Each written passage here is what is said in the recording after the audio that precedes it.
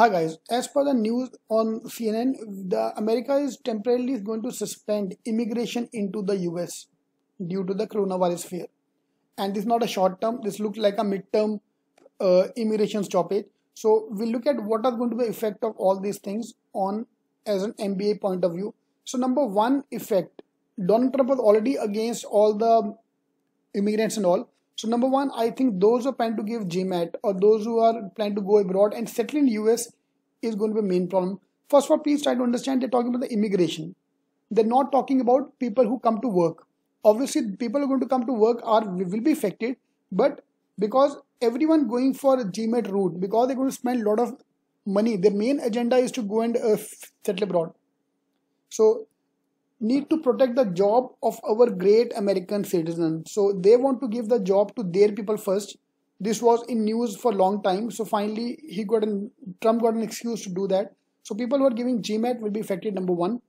Yeah. So number two is all the Indian IT company who are planning to send their employees abroad. There will be a little bit problem now because if I can't get settled abroad, one of the main reason why people migrate to US is number one, yes, they go for work there for a short time and come back.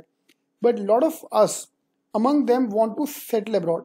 So there might be a small problem for them, especially earlier they made that wife of the worker, the one who is in US cannot work. So if wife cannot work, it's very difficult to survive there. A lot of my friends in US have moved to Canada because Canada, yes, you can survive with the one income or both your wife can also work. But in US, is going to be main problem. Again, they're talking about the immigration only. Those who want to go for study, they might not feel the pinch for studies. But yes, after studies, if you want to settle down, there might be issue because there's no job.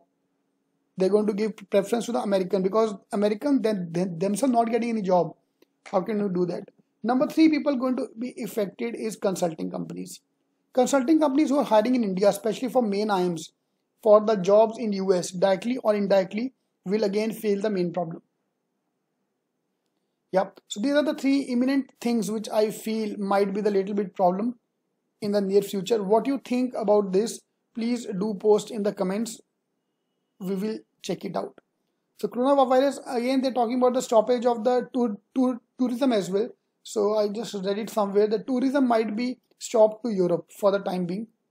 So that can be another impact for tourism, but that's not the main agenda today. Is immigration is going to be the main problem.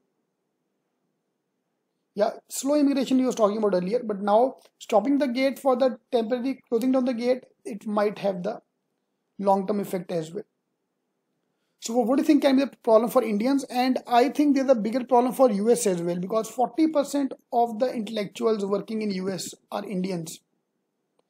Yeah, and if I'm not counting Chinese, only the Indian part is around 40%. So on long-term effect, I think the innovation in America will slow down if they stop accepting Indian and Chinese students because in the long run, we are going to run America for them. So what do you think is the effect of that? Please post in the comment box. So as an Indian MBA, there is no problem as of now. I think this is a stronger case for doing MBA in India now.